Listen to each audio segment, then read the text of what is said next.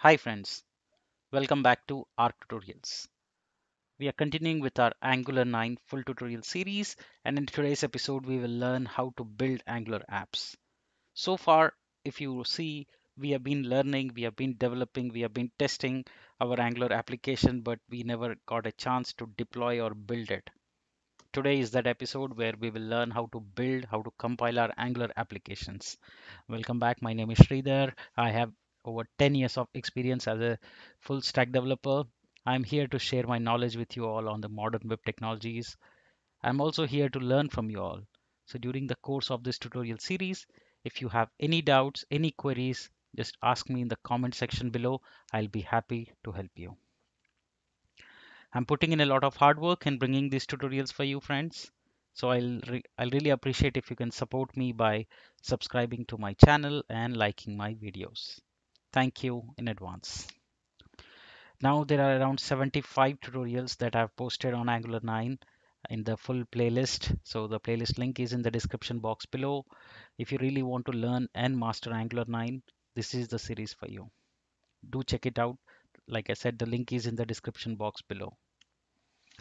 So we are learning on the mini series on build and deployment. In the previous episodes, we have learned the basics about what is build, what is deployment, how Angular looks at it, what is ahead of time compilation, how does it play a role in build itself. So today we will learn how to build and deploy a single app. Very interesting topic. A lot of you have been asking and waiting for it. So I hope you find it useful. Let's get started. So Angular, like in the previous tutorial, we learned that Angular will use ahead of time compilation by default in Angular 9 onwards, which is what will be used to compile the Angular metadata, the templates, the TypeScript code into a language or code which browser understands, which is our JavaScript. Now, whenever we want to build our or compile our application, we must be in the same working directory, the one that we want to generate. And then once we are there, we have to run a command using Angular CLI. The command is ng build. Okay, it's not ng build command, it's just ng build. So when you do that, it will build that application. Now we can pass some customize and pass various options to this. We'll see now how to do that. But just to understand, we can pass different things like base href, AOT, output path, prod, true, index, deploy URL, etc. So these are some of the commonly ones used, but there are other also which can be definitely used. So remember that mostly this would be in your pipelines, right? So whenever we talk about a real-time project, you never actually build it in locally and then deploy it. It never happens. If it's happening, that means it's not a real project. This is one of the common questions that is often asked. What was your build process, right? Right. So all of this, like build, deploy, all of this should be in your pipelines. When I say pipelines, it should be in the your build and deploy pipelines, usually built on Bitbucket or GitHub or Stash. So yeah, let's see how to build an app. So first, okay. So this is the notes from the previous. Okay, let me open it here if we want to make some notes. Right, so I have a project here that we are working on. It's called one conversion. So let's navigate into it. We are already inside it. Okay, very good. And the command we will run to build or compile our application is ng build. Okay, so now you see here dist folder. I'm going to delete it so that you see it again, right? So now I'm just running the command ng build. So what this will do now is it will compile the application. It will convert it into JavaScript and give the output into the dist folder here by default. Let's see that now. It's taking a while, but in the meantime, please do take a time to hit the like button on this video to appreciate and support me. Thank you.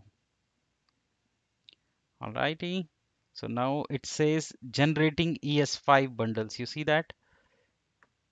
This is nothing but it's converting the code into JavaScript now, right? So now remember that whenever we build,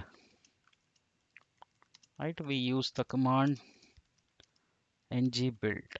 Okay, that's the command we use to build it. Now, right, so we use the command ng build, and now you see it says converting code and giving output in ES5, right? And if you see here, it is all JS files that it has generated.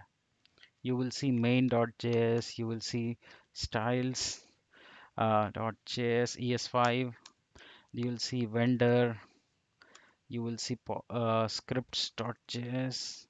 So you see there are so many files that it generates, and remember that always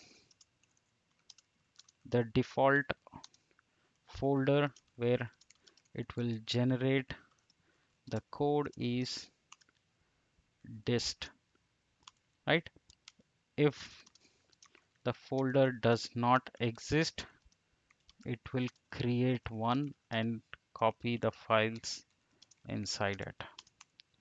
If the folder exists, it will override the existing files, or it will replace and override the existing files. Okay, so now let's see. So you see here there is a dist folder. Now it has created assets, invoices, runtime, JS. It has created all the, so it has created modules. For the modules that we created, it created all the different things that we want, right? So you see, so this is how you have built the application. Now, whenever we say deploy, right? Whenever we say deploy the app, right? So deployment is nothing but copying this dist folder into the hosting website folder, right? A good example is if you have a local host or AWS or S3 bucket or Azure folder or GCP, wherever you want to host it, you will have a hosting folder, right? Domain name, right? Let's say if you have a domain name which says http myproject.com, right? So let's say you have this domain name. So usually we will go into the cPanel and you'll go to file manager and go to root, and you will copy and paste this dist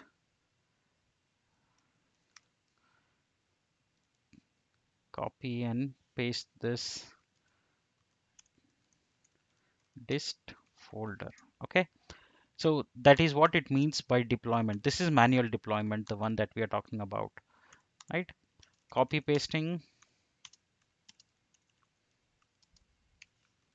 is manual deployment. Okay, remember, no one does it, no one does it, and it's not really encouraged, right? It's not really encouraged. It doesn't make sense that you use a modern framework, you use a build tooling, and then you do a manual deployment. It doesn't work that way. Automatic deployment, automated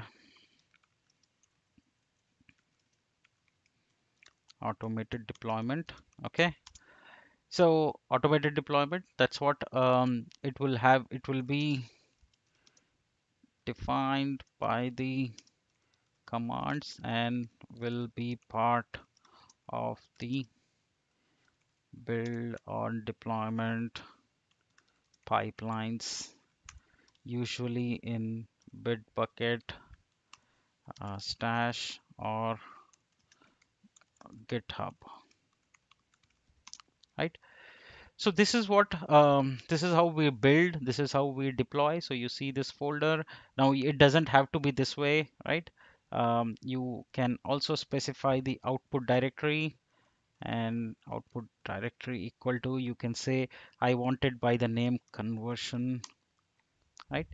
So okay, unknown option output directory. Okay, sorry, it's output path.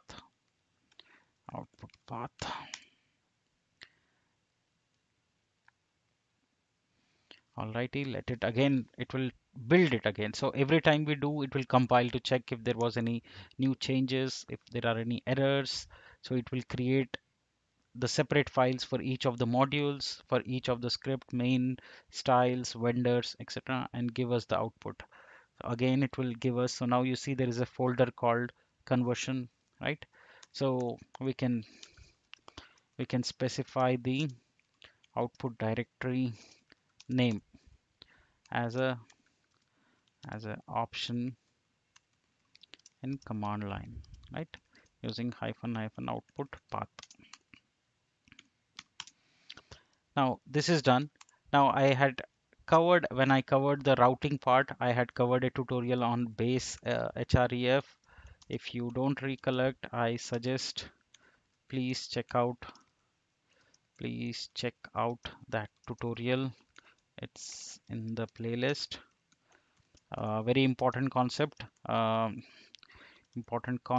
and 90% deployments fail due to wrong settings in base href, right? So if you are working on, unless you are deploying onto root, if there are any slash folders, subfolders, subdomains, it's extremely important that you give the correct base ref. If you don't give that, it will screw up your deployment. So it's important. Again, you can pass it using the um, option and say base href. So let me show you first what the base href is of the generated output. So if I go to index.html, you see that base href is slash, right?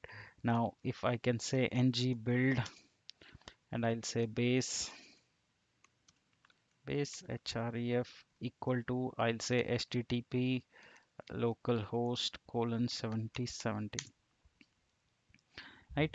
So now what I'm doing is, initially it was only slash, right?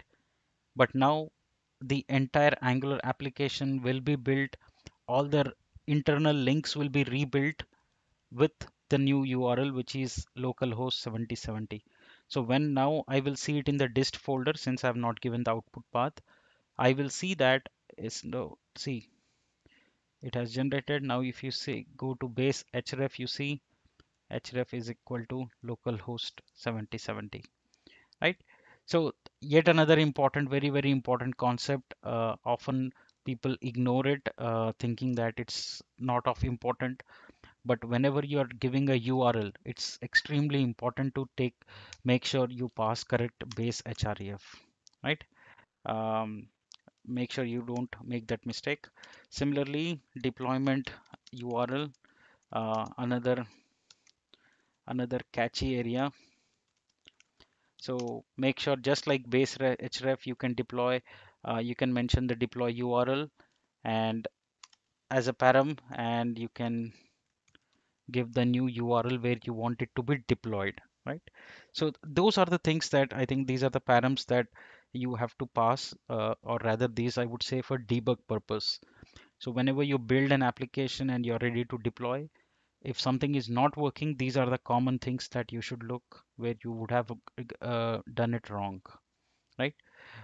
Before I leave, one last thing I'll explain, which is the index, right? So we know that every server thinks that by default, um, the default landing page should be index, which is correct, in most cases. But in some cases, like, you don't want the user to be on index, but you want him to be directly on login page, right? Something like that. If you have a use case, you can always mention, you can say that the index file, that is the starting file, should be your, so you can pass an option like ng build hyphen hyphen index equal to login, right? So that way you are telling it that start with login page itself, not with index. So this is a yet another important thing if you want to some certain page to be the default on your server and not the index page. All right, so that being said, I think that's how we build a single application. In the next episode, I'll show you how to build, if you have multiple projects in your repo, how do you build a specific project? Um, and that would be the last of the at least this particular series, before we start the CRUD operations and learn about details in terms of practical live projects. See you in the next episode. Thank you so much for joining, and thank you so much for appreciating me. Thank you again.